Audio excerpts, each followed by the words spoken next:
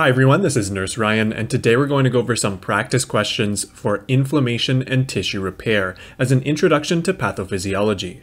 In this quiz, we'll review some of the basics including basic immune response and healing. I'll walk you through the answers and rationales for each question.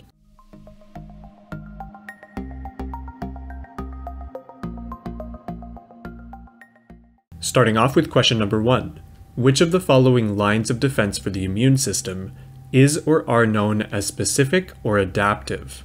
And for each question, I'll leave a bit of a break where you can pause the video and think about the answer. So the answer here is C, the third line of defense. The third line of defense is the only line of defense that contains specific or adaptive immunity cells, such as B and T memory cells. Question number 2, which of the following is false about inflammation? And this one is C. Inflammation prevents microorganisms from entering or penetrating edematous tissue. Microorganisms can more easily penetrate edematous tissue, which is one of the disadvantages to inflammation. Question number 3. Damaged or dead blank cells can usually not be fully restored. And the answer here is A. Cardiac. Liver, skin, and stomach cells are regenerative and can be fully restored or replaced following damage. Damaged or dead cardiac cells are replaced by scarred tissue, which have no function as cardiac cells. Question number 4. Blank is new connective tissue that contains blood vessels and fibroblasts that form the outer layer of a wound during the healing process. The answer here is A. Granulation tissue. Granulated tissue forms during the healing process and is the basis for new tissue that will replace what was lost in the wound.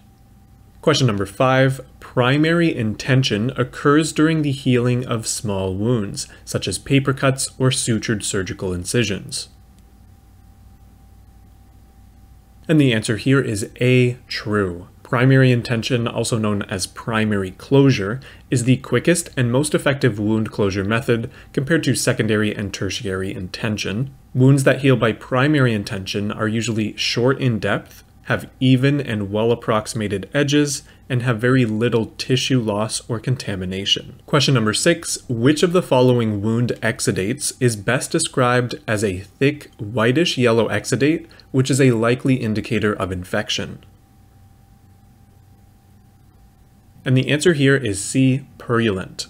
Purulent exudate typically contains plasma, dead inflammatory cells, and bacteria. Purulent exudate is a likely indicator of infection. Question number 7. Which of the following are the most abundant white blood cell type responsible for quick response to inflammation and the ability to kill bacteria by phagocytosis? The answer here is B. Neutrophils. Neutrophils make up about 65% of the circulating white blood cells. They are responsible for the initial response to inflammation, killing bacteria by phagocytosis. Neutrophils are a non-specific defense for the immune system. And for the last question of this quiz, number 8, exudate caused by inflammation is always a bad sign because it impairs all wound healing. The answer here is B. False. In excess, exudate may impair healing in chronic wounds. However, exudate is believed to provide antibacterial properties to acute wounds.